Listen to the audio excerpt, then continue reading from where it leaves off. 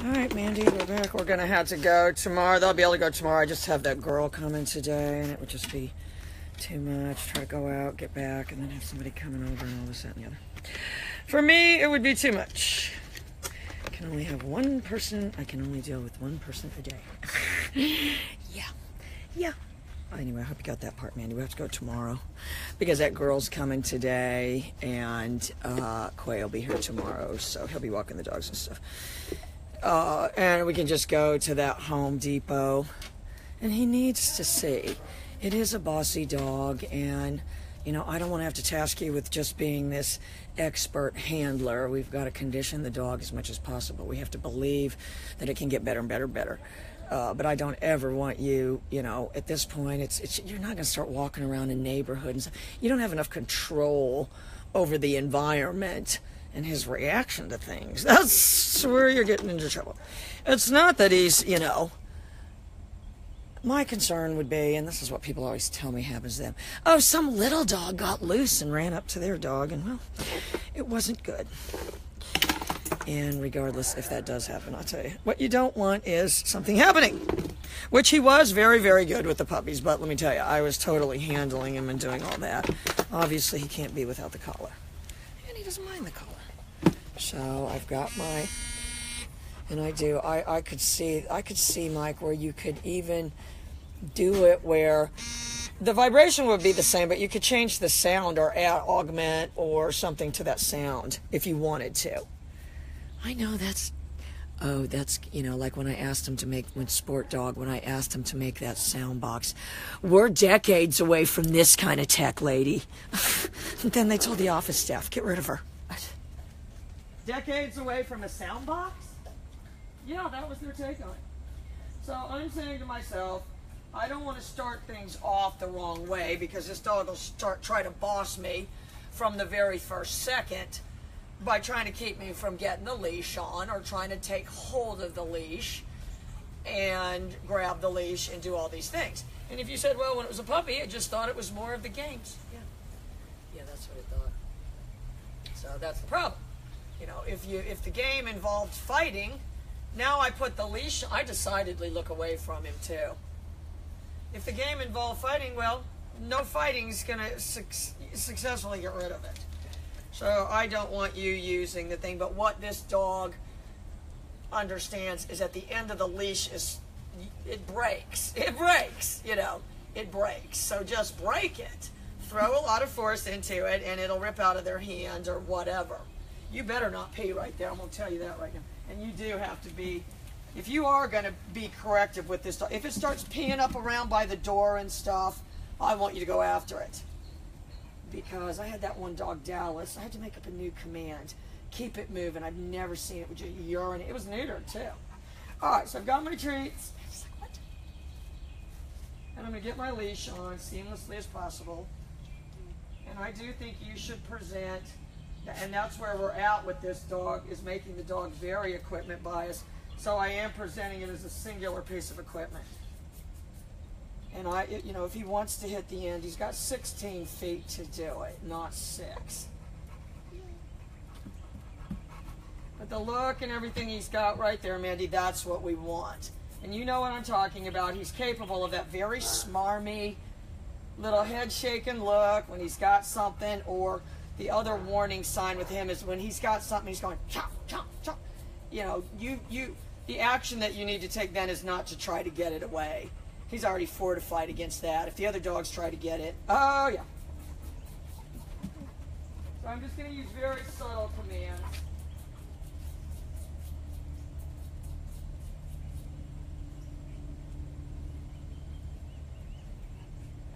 I'm rewarding out of that turn. I'm ready though, boy. If he wants to hit the end, I'm not trying to get him to go on the platform on his own, but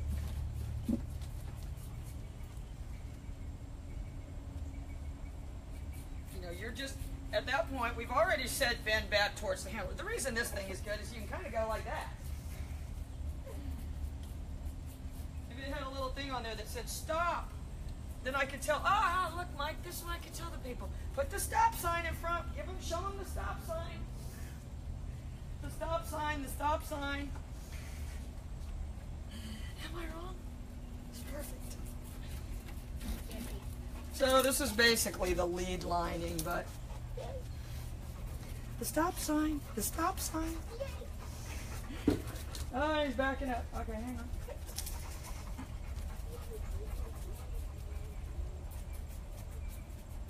Oh, we were doing it step by step, Mandy. Hang on, watch. Oh, this is his dancing class. I can bring him around. The stop sign, the stop sign. Snapped. I just didn't have any reaction, but I did make a mental note. And that's what I think you have to think of with a lot of things. Oh, how do I correct that? No, make a mental note. Come up with a game plan. Don't try to instantly correct things. Okay. So this is kind of a transition between the lead lining, don't you think, Mike, and the normal leash? Because there's a very limited way that you can hold this. Obviously, if, you know, you don't want to keep... And it allows the dog to lay down without still any tension. And look, there's a little black thing right there. Put your foot on the black thing. And you do. He needs to see that from you, Mandy. But that's just a posture. No, he's chewing the black thing.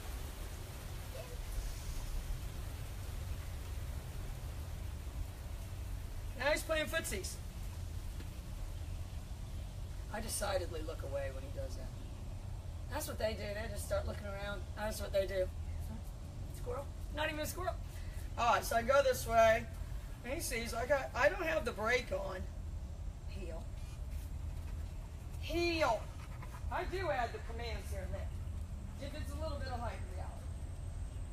In this hand, really, Mandy, you've got to get in the habit of, you know, if your arms are straight and you just slightly bend them, that's all it is. Your arms are straight, you're slightly bending them up. It's kind of like power walking. Stop sign. But you've got to put some, I think I understand that, Mike, with that turn towards, you know, if they're not putting anything in front of the dog, if I don't have the thing, I'll put the remote in front of them.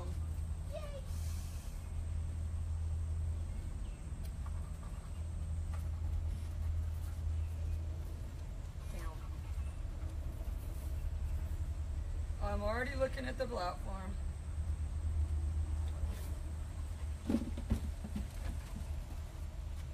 So I think you've got to kind of have that.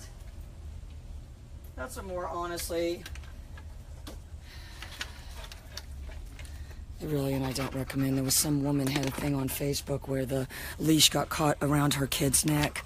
And so now she's suing. Here's an idea. You know, keep your kid's neck away from the leash. Oh yeah, the kid had like all the way around the neck. Oh look, he's gonna bring me this blanket now. All right, let me go grab my dumbbells. But, you know, that was good, and that's what he's got to think of. Once that leash is there, there is a decorum, and there is an end to it. It's not just something you rip out of our hands. Nor, and that's what you've got to think of, nor is it something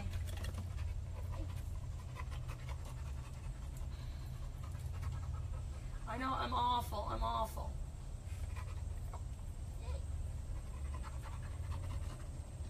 Nor is it the source of corrections. If I'm doing anything, I'm driving him forward.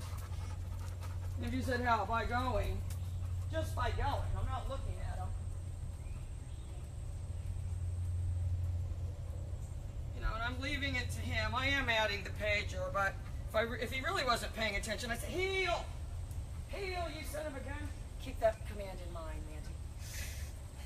For Carl, not the dog. So he's lead lining very, very nicely. And that's half the battle. If you get them out and they are looking at everything but you, and then you start correcting them, I'll tell you what that makes you. Not more likable, not more wanting to be with. You know what I mean? It makes them think maybe these other people are nicer than them.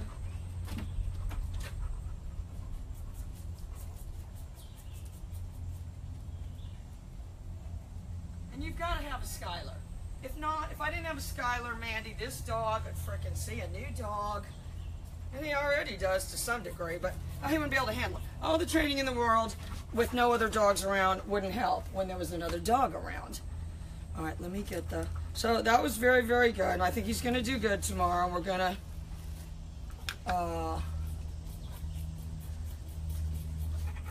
we'll go in the back and just hang out, get coffee and stuff. Just set up, just set up the set there. It'll be great. It'll be like a talk show. You saw that? They had that really cute set.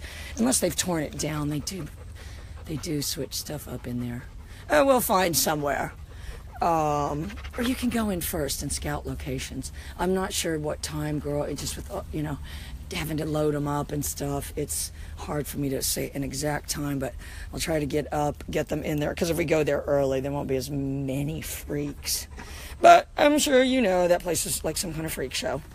So we'll try to get there early. So I'll just text you in the morning when I think hopefully I can get out of here by like 8:30, unless that's too early for you.